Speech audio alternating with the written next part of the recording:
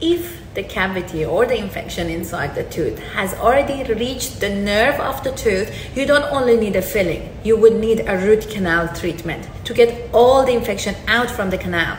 So your dentist would clean out the canal, put a filling inside of it, put a pin inside sometimes, and completely cover the top of the tooth. A root canal treated tooth can last sometimes only 2 years, unfortunately. Sometimes it can go up to 30, you never know.